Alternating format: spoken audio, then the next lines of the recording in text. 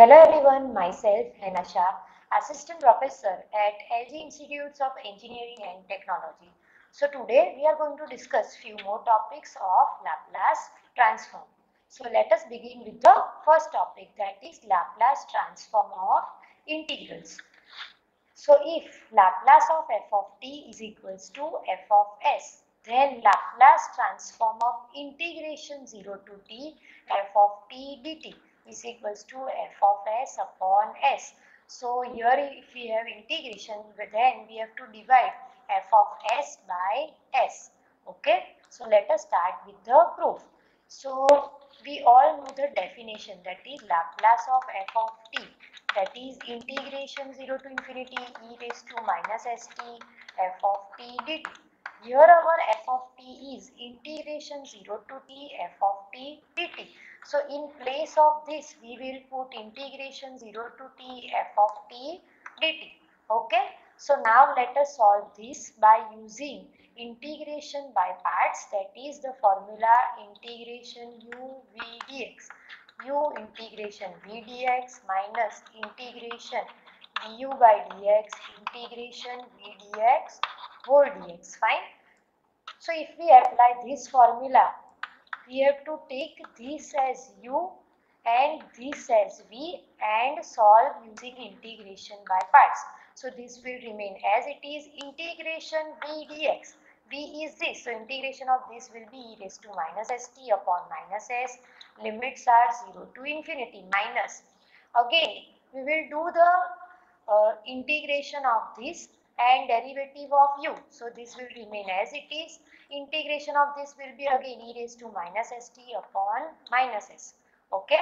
So now let us simplify by putting the limits in this bracket. So this whole bracket will go to 0.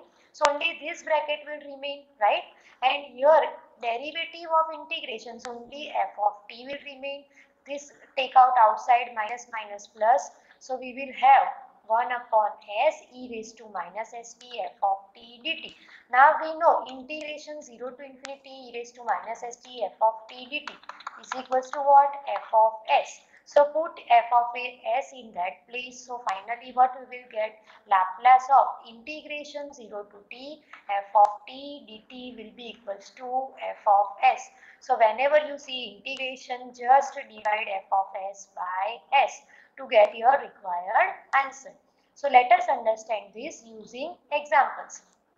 So we have to find Laplace transform of integration 0 to t e raised to t sin t upon t.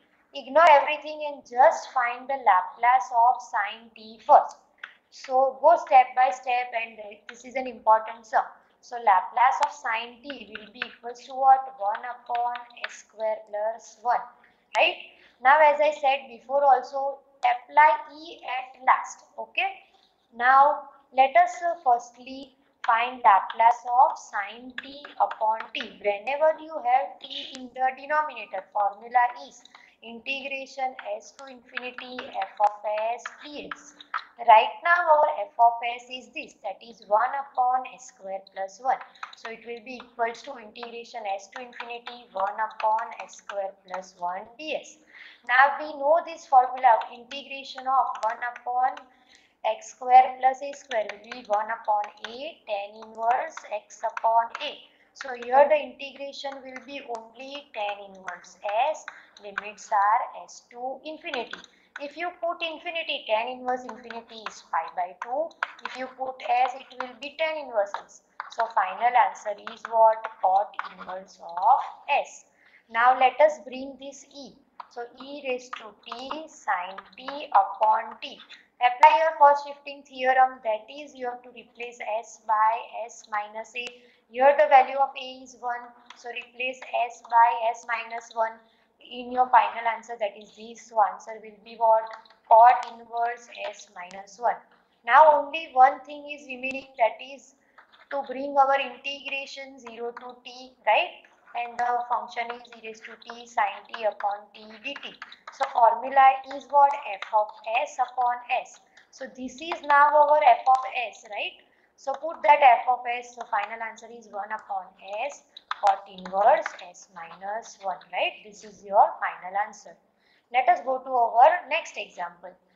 So we have to find Laplace transform of double integration 0 to t sin at dt dt. Firstly, find Laplace of sin at. So it is equals to a upon s square plus a square, right? So this is our f of s. Now because we have double integration, right? So what we can write it as double integration 0 to t sin at dt. If you had single integration, what you would have written? F of s upon s. Now here we have integration two times, so we have to divide by s square.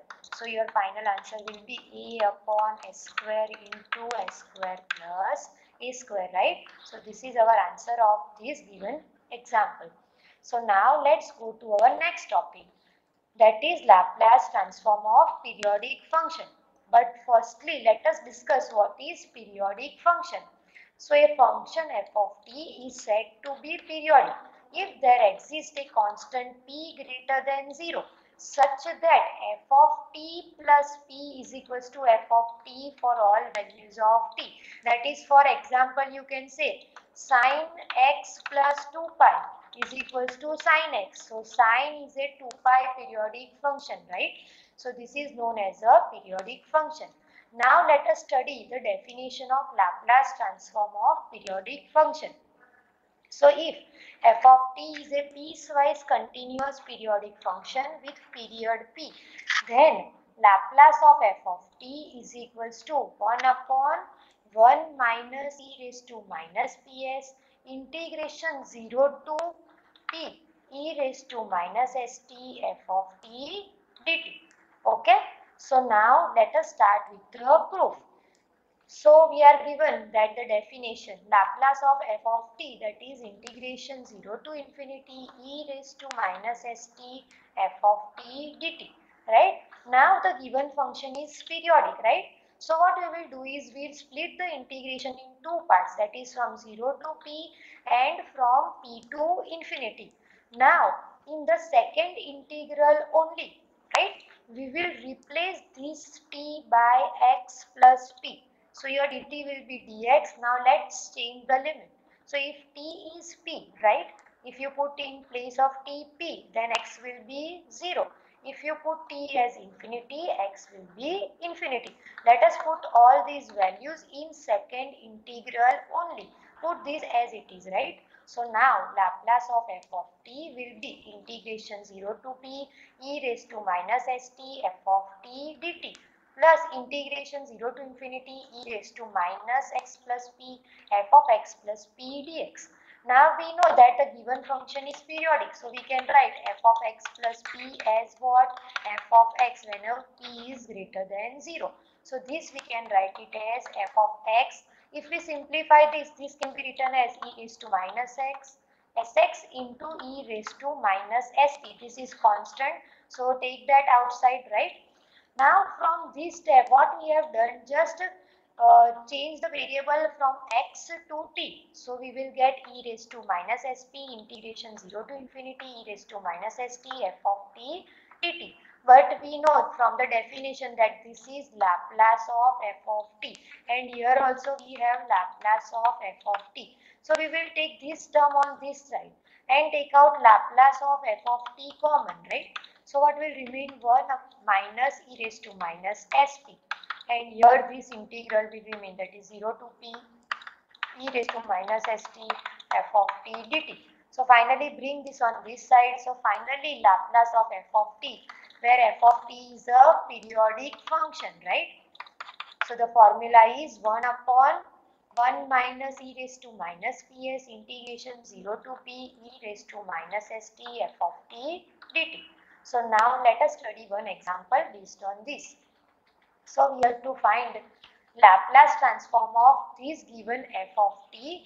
So from this you can identify that the given function is a periodic function with period p is equals to 2 pi upon omega, right?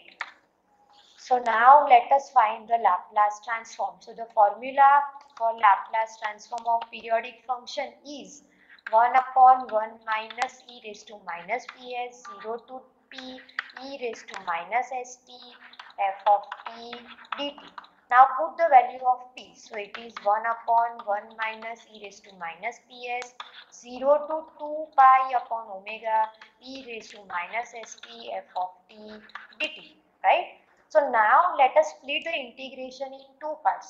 So 1 upon 1 minus e raised to minus ps.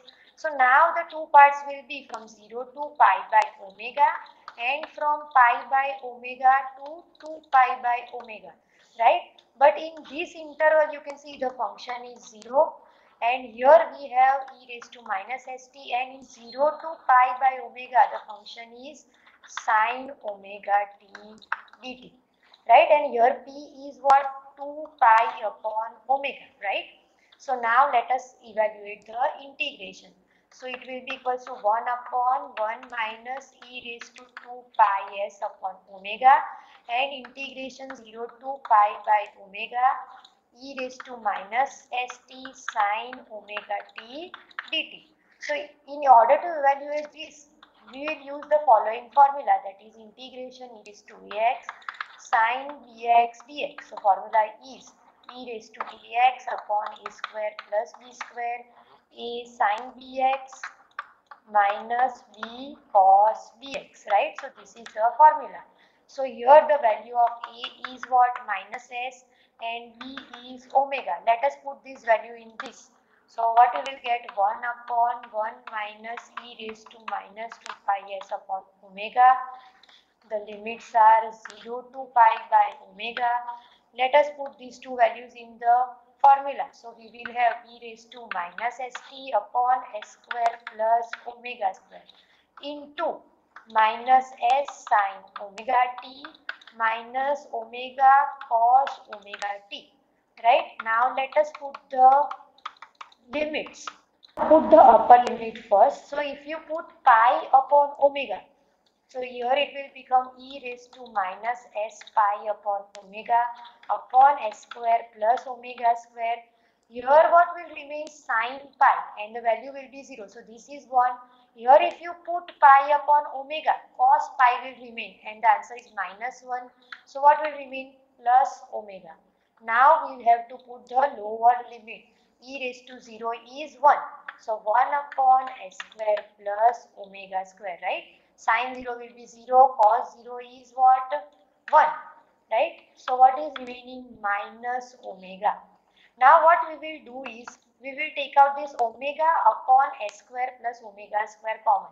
So write this, and then into we have 1 upon 1 minus e raised to minus 2 pi s upon omega, and from this what will remain? Only e raised to minus s pi upon omega plus 1. Now we will apply the formula of a minus b into a plus b, that is a square minus b square. Here you can simplify this. You can see that this can be written as omega upon s square plus omega square into 1 upon 1 minus e raised to minus pi by omega into 1 plus e raised to minus pi by omega s. And here this will remain as it is, right?